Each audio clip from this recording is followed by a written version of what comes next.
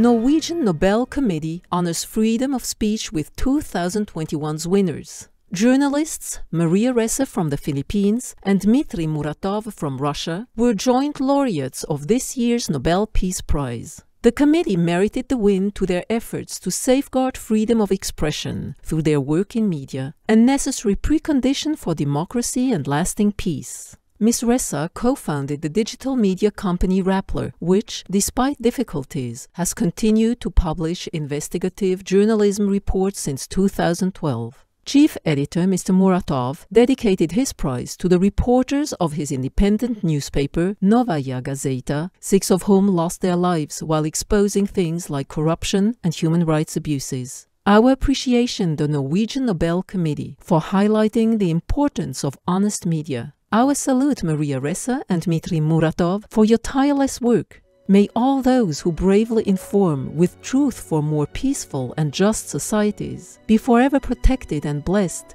in divine glory.